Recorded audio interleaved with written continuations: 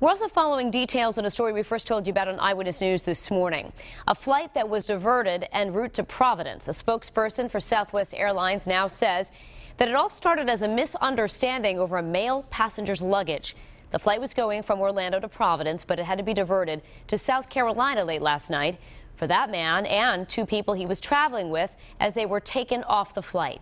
Southwest says the passengers taken off the flight will not face any charges, and they're continuing on with their journey today.